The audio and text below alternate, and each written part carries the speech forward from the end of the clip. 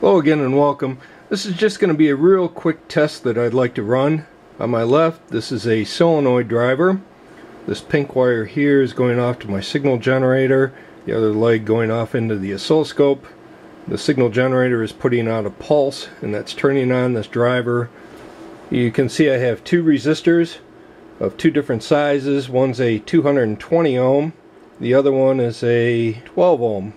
And they're attached by these two outside pieces of wire, and then their center conductors are attached here. You can see these are in very close proximity to one another. Basically, I'm just trying to control the loops through this.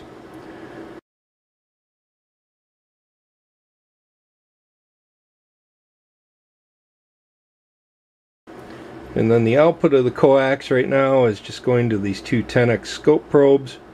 And you can see I've basically minimized my ground loops here. This is not an ideal setup.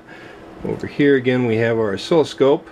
So looking at the oscilloscope, you can see I have two displays active. In the top two traces, the yellow here, this is the pulse coming out of the signal generator. The blue is the current that's going through the coil. So as I turn on my driver, you can see the current starts going up linearly as we charge the coil.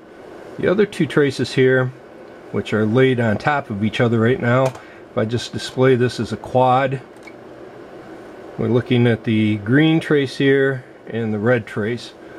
Like, to make this a little easier to look at, I'm just going to turn off the current as well as the voltage pulse.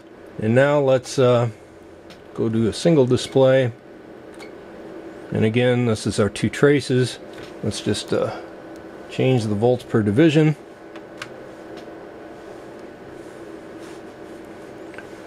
You want to offset these a little bit, we can. You can see the two signals are basically identical.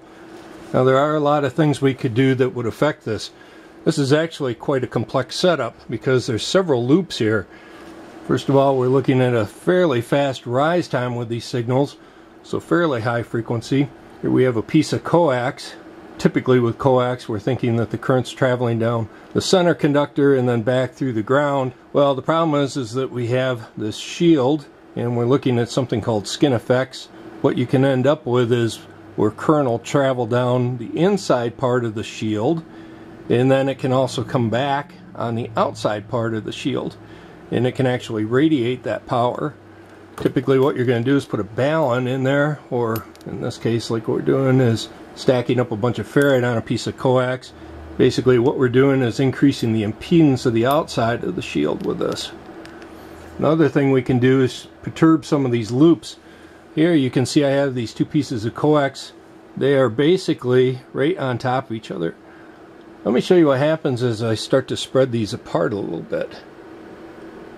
You can see how the ratio on the scope changes. Look at this. So as I start to spread these out, you can see how the polarity is starting to change.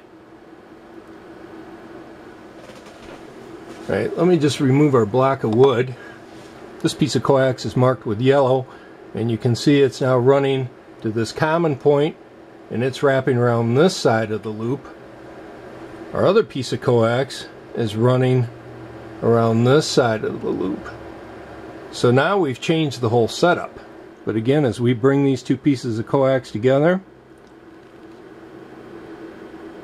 tighter I make them, of course we end up with the same signal again. Again, this is offset, but you can see they lay right on top of one another. Again, we'll spread them apart.